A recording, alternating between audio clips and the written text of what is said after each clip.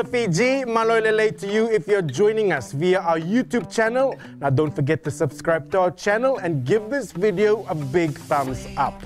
This is part 2 of my interview with Tonga's Princess Royal, Her Royal Highness Princess Salote Mafile'o Pilolevu Tuita, when she visited Fiji for the Blake family reunion that was hosted at the Grand Pacific Hotel here in Suva.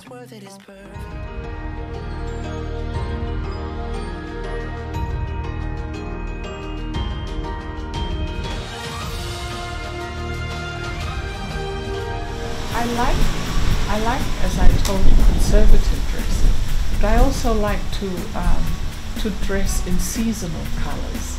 For instance, I went to boarding school in Auckland, and we were taught that seasonal colors would be, for spring, it would be pastel colors.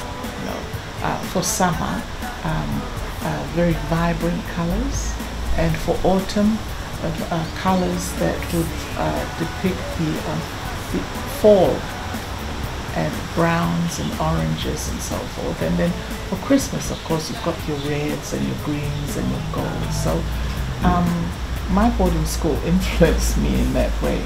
Unfortunately, we don't have 4 seasons in Tonga, but fortunately we can wear all 4 season colors year round.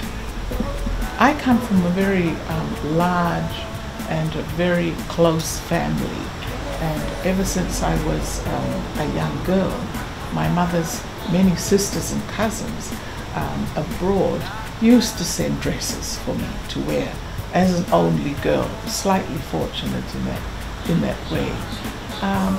But I like actually prints, mostly cotton prints, traditionally.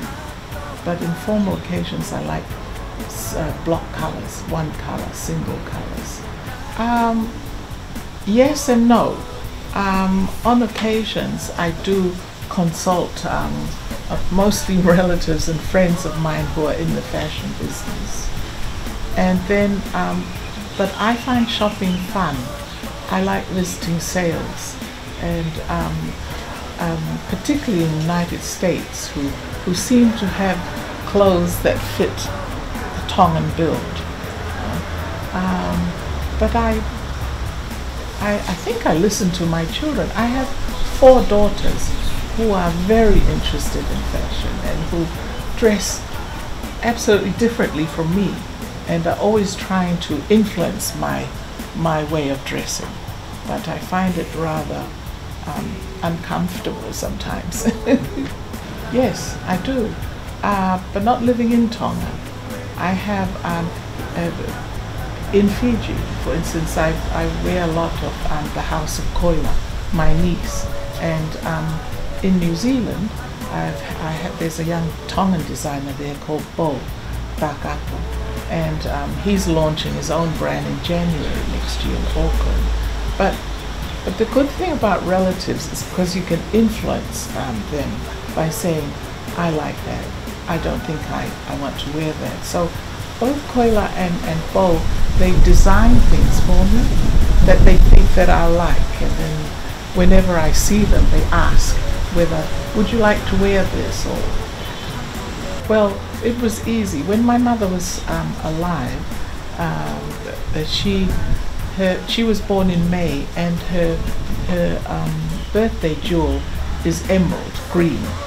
So my family and I decided to make, when we first started talking about the first reunion, which was held in Tonga on my mother's 90th birthday a few years ago, we had a meeting, because my mother was very close to her Blake relations.